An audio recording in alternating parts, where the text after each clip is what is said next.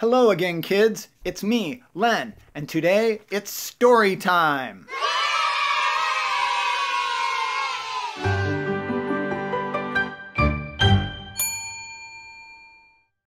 Today's story is about the time that my friend and I were kicked out of a house that we were squatting in by the landlord, and the cops showed up and we took off running.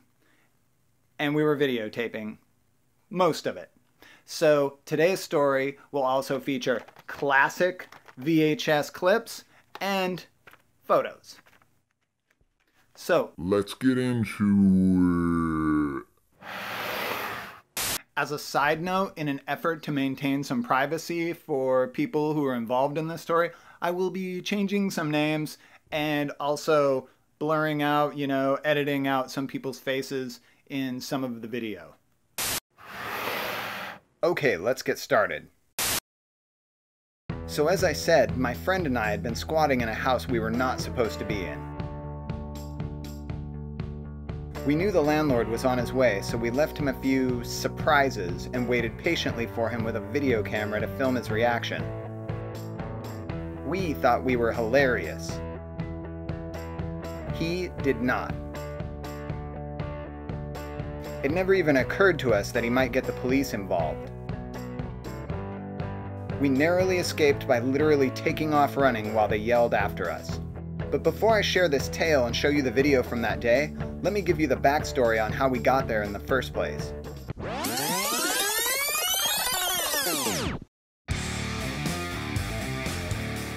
It was the summer of 1990 in the small town of Port Hadlock, Washington. My three best friends and I were all 19 years old and playing in a glam rock band called Skeleton Crew.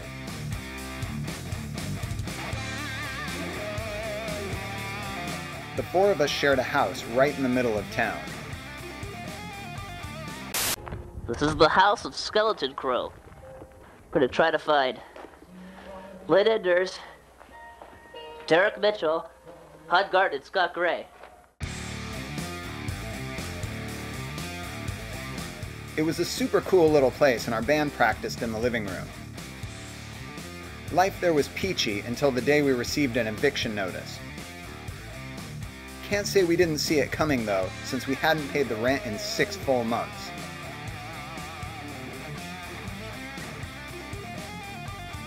We were given 3 days to vacate. Whoa, what do you have there? Oh, nothing. Just an eviction notice. Eviction notice? Signed by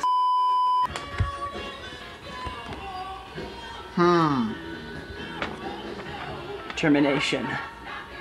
By landlord. That's a fine. Failure to pay rent. 3 days notice. We have 3 days notice. After that, we bounced around homeless for a few weeks until the singer in our band made a deal with a guy for a super junky old trailer. We just had to drag it out of its current location and get it to the spot we were going to rent. Here we are the day our trailer was being moved. Oh, yeah. Dude, this is our home! Oh, shit. That fucking house. That's where it came from. Dude, look! What's that? I got part of it. Oh, that came from our house? What part? Ooh, oonch.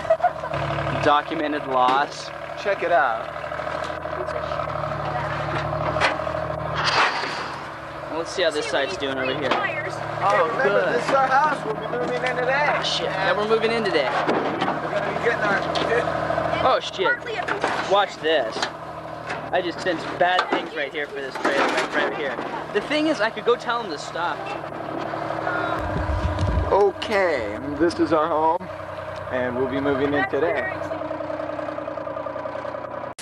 We ended up parking the trailer in this weird commune in the woods where people paid rent with food stamps and lived in literally anything that had a roof.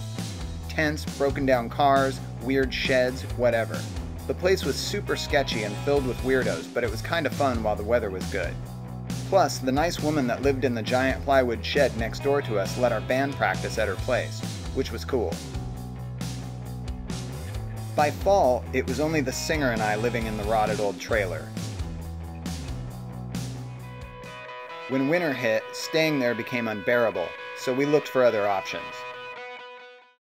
So then this really good girlfriend of ours, who we will call Jane, She is moving in with a friend of hers, a girlfriend of hers, and we will call her Claire.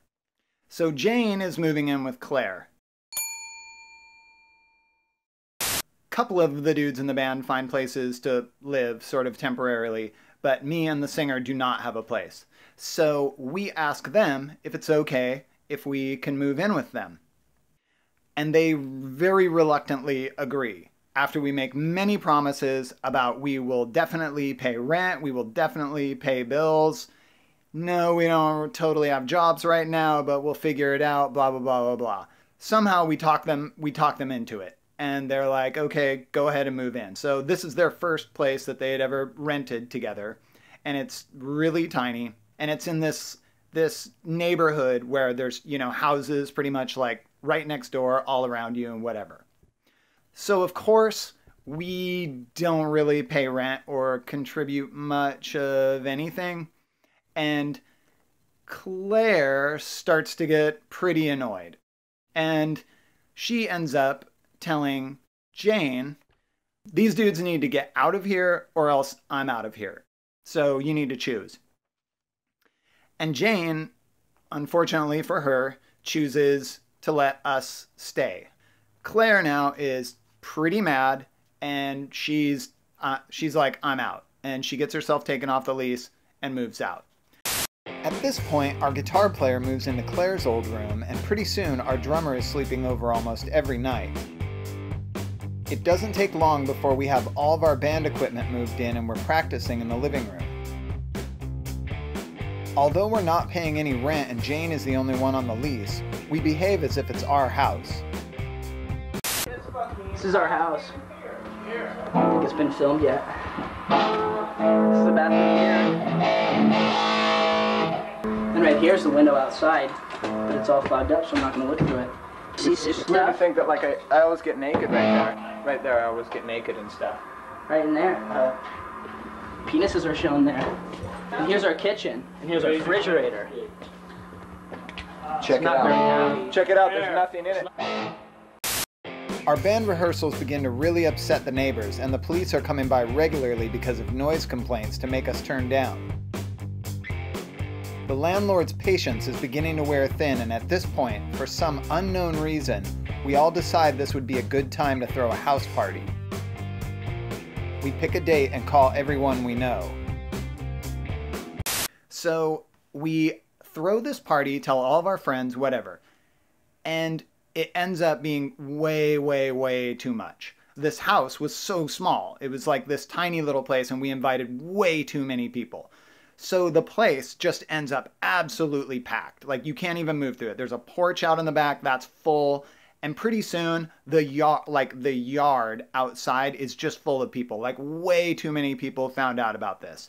Once all of these people sort of converged and the music was really loud and whatever, it did not take long for the cops to come. So the cops come rolling up and everybody scatters. I mean, just it empties the whole place.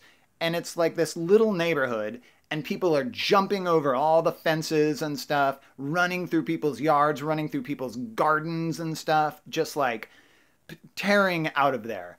The neighbors are bummed. Everyone in all of the surrounding homes right there are completely pissed off. And a couple people came over and were yelling, like it was a whole nightmare. So about a day or so later, Jane gets a call from the landlord, and he's way, way pissed. And basically tells her, you have 3 days to get out. Here's where the story gets really stupid. As soon as we get the 3-day notice, Jane, the guitar player, and the drummer all leave, but the singer and I have a different plan. Somehow we have it in our heads that we have the legal right to stay. Not sure where we were getting our legal advice, but we decide we will stay in the house right up until the moment the landlord is scheduled to arrive at 6 p.m. on the 3rd day.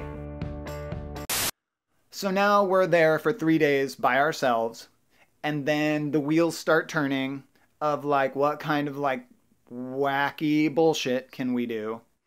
And so then we decide we're gonna do some little pranks just to like mess with the landlord a little bit. Stupid ideas for childish pranks start coming to us. Nothing destructive, just a bunch of dumb stuff that will annoy the hell out of the landlord. Here's a few of the things that we do. We stash bags of old clothes and other assorted junk in the attic crawl space. We place unbroken eggs in the ceiling lamps. We lock the door to one of the bedrooms from the inside, then crawl out the window. We hang yellow caution tape in the trees outside and around the front of the house. We write ridiculous insults directed at the landlord on poster board, paper plates, and notebook paper and leave them all around the house. In the drawers, the cupboards, the refrigerator, and tacked to the walls. Finally, we decide to borrow a video camera, wait for the landlord to arrive on eviction day, and then film his reaction when he sees all of this foolishness.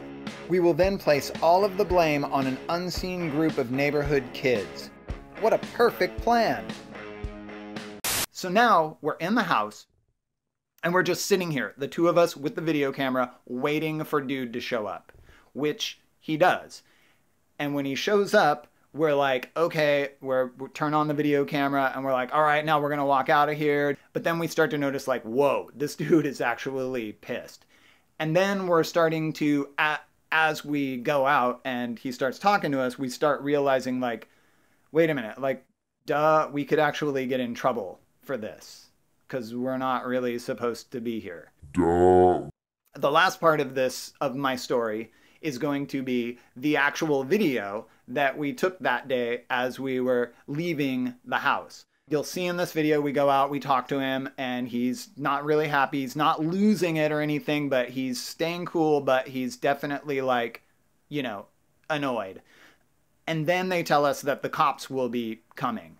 And so then we're starting to kind of freak out. And we're just lying. Oh, some kids came here and they strung this stuff up and they keep coming around. And we start like blaming everything on kids. Some kids came and did stuff. As we're like, how are we going to get out? We need to get out of here before the police come. So then you will see on this video, and I'll slow down the part so that you can see, a cop pulls up, and right as he pulls up, we are like, I'm the one filming, and I turn off the video camera, and then the cops come out, they're talking with the landlords, and we make some kind of a little excuse about, oh, wasn't there this one thing? They did this one thing over here around the side of the house. And we got just around the house enough to take off sprinting. And we're running, and at that point, I don't know, I did it on accident, I think. I hit the video camera back on, so it's going again as we're running, and we're just sprinting and laughing. And they are like in the background. You can't hear them on the video, but they're like, stop. So we ended up sprinting out of there and getting away and never heard anything about it again.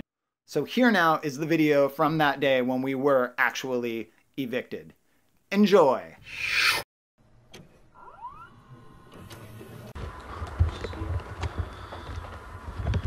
Oh God, dude, he's not gonna be happy. Is it filming? Yep, it's filming. Where's my camera at, dude? I got it in my hand. Okay. He's gonna kick us out, dude, so we'll get ready. Yeah, I'll grab the video tape cover. Hold on. Here, grab it. Grab the video tape cover, dude. Okay, this is the house. Check it out. Come on.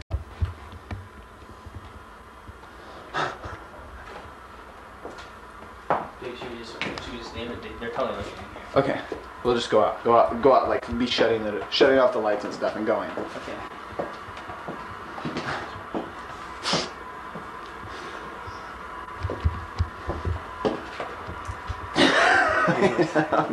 What? Show him up. We'll be going. And we're getting ready to leave now. Dude, I want to film his reaction. Like, look at him right there. He's fucking pissed. Oh shit, he is. He's fucking pissed. Okay, let's go. Okay, so we got everything. These are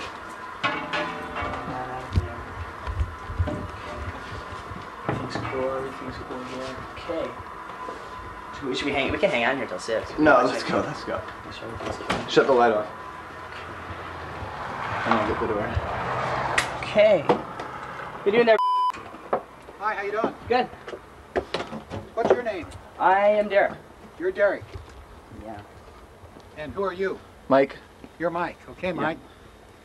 Good, that's great. The police will be here in a minute. Oh, they will? Yeah. Okay then. They came again, so. Huh? I said they came again. Yeah. When we were gone. I mean, the kids came again when we were gone. Okay. So we should. Okay. Can I get my picture taken too? Sure. So you're Mike. We were helping move. Mike. You're helping move. I understand she's already moved down. Mike Johnson, yeah. Huh? That's what, yeah, She's we were out. just, We just she took the came, last she load was- a little she bit was ago. at the house, I understand putting there's been some stuff people together. pretty well trashing the Yeah, place. and that's why I said some kids came over. Uh-huh. Yeah, oh, really? Who put this stuff up? Kids. Remember the other day, it's been up like 3 times. The kids, they come by and they go, I don't know where they got, like the school or something, I don't know, the tape. But anyway, they came and they locked the door apparently because they made it so we can't get back in. What are you taking these pictures for? This is for because we're moving. We're So moving, what? and we wanted We're our house. moving. We're We're, making a we're, movie. Uh-huh. We're moving.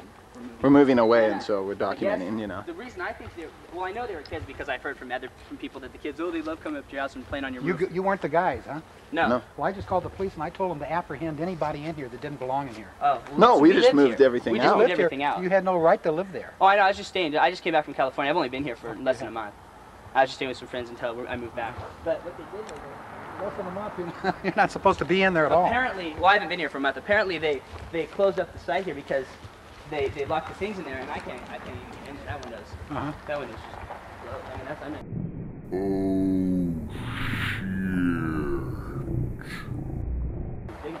Dude, we need to get out this of here. one does. I get bigger. I don't know. Go.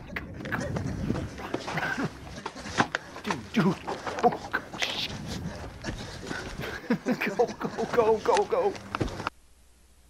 And that's where the original tape cut off, so this is where today's story ends. Thanks for watching. If you happen to be a fan of the 1980s or 1990s, have a look at my YouTube channel where I post clips from my personal VHS home videos.